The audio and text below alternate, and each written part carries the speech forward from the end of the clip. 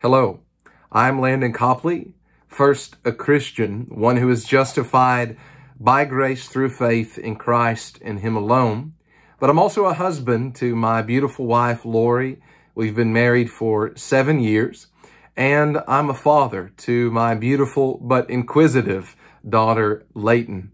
And she's 2 years old. We've lived in Olive Hill, Kentucky for a little over 2 years, about 2.5 years. And just to give you a reference to where Olive Hill may be, it's in the eastern part of the state of Kentucky, but we're about 30 minutes west of Ashland, Kentucky, and 25 to 30 minutes east of Moorhead, Kentucky. I serve as the pastor of First Baptist Church of Olive Hill and have been doing that since we moved here, so about 2.5 years. My wife is a teacher at the local middle school, West Carter Middle School. I obtained a Bachelor of Arts in Pastoral Ministry at Clear Creek Baptist Bible College in Pineville, Kentucky, and I'm currently pursuing my Master of Divinity at the Southern Baptist Theological Seminary online. The emphasis is in Christian ministry. And, since I was a young child, a dream of mine, even before the Lord called me into ministry, a dream of mine had been to pursue my PhD. So the plan is, Lord willing, that after I finish my MDiv, I'll take a brief break and then pursue that doctorate of philosophy then. When I'm not acting in any of those previous roles, which takes up the majority of my time, I enjoy reading and writing. I love sports, baseball, the Chicago Cubs. I root for the Tennessee Titans. I root for the Cincinnati Reds. For those of you that are in Kentucky and are Reds fans because of the proximity of them being in Cincinnati, I root for the Reds, but they're in the same division as the Cubs, so not when they're playing the Cubs. I enjoy football. As you can see from the helmets behind me, I'm a Kentucky Wildcats football fan and also a Tennessee Titans football fan. Basketball, I enjoy that much on the local high school level. I don't really get into... it's hard for me to keep up with college basketball, but I don't really get into professional basketball. But my father-in-law is a local high school basketball coach, so we go to a lot of those games in the winter.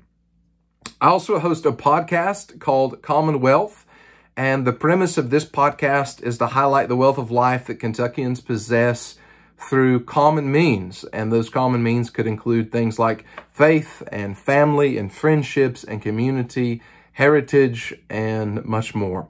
So if that interests you, you can actually find my podcast on all major and minor podcast platforms by simply typing in Commonwealth. It's 2 different words, Commonwealth Podcast. My story of how I came to faith is a unique one. I was actually attending the University of Kentucky. As you can tell, I'm still a big fan. And I was studying and pursuing a degree in architecture. And I had spent much of my middle school and my high school career preparing to go to school to be an architect. But the Lord had other plans. And in His providence, He used my wife, Lori, to convert me as a part of His kingdom. And I came to faith in Christ through the testimony and work of my wife. And the Lord used my wife to call me into ministry. And the Lord used my wife to send me to Bible college. And I mean, I could just go on and on and on how the Lord has used her in just a remarkable way to really turn my life upside down and to put me on a course in line with the kingdom and where I am now. I haven't had a ton of experience in mission work.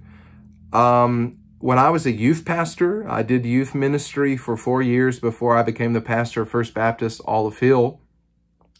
I would organize small mission trips here within the state. We took one, we did a mission trip to New York for relief efforts from the hurricane.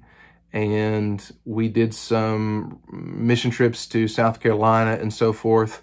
But recently, I did have the privilege to go with a mission team from Ashland, Kentucky, called Amy for Africa. and I traveled 30 plus miles to Uganda, Africa, and got to share the gospel with Muslims and got to preach in 2 churches in Africa, both dynamically different. One was a rural church and was very much influenced by the African culture, and the other one was a more westernized church in the town of Jinja. And while the other church were singing Christian songs that would align more with their heritage, this church in Jinja, the town church that had been planted actually by someone in Ashland, Kentucky, they were singing some contemporary songs and I guess some modern hymns. Perhaps that's the best way to put that. I'm not sure. Anyway, some music that we would hear in our churches in America. But it was a unique experience, and I hope to get to go back soon. One of my biggest hesitations in going back is simply the travel. The 30 plus hours was really difficult for me. I'm not really sure why, but it was hard. Of course, going and then coming back, 60 hours of travel it's exhausting to me. But Lord willing, I'm hoping to put that aside here in the near future. And when COVID and this pandemic, we're able to get on the other side of that, I hope to be back in Uganda. Anyways, I'm looking forward to our time together in the introduction to missiology. I'm looking forward to learning and growing and just our conversations together. So God bless you all. I'm praying for you. Thank you so much ahead of time for your interactions that we have through this class.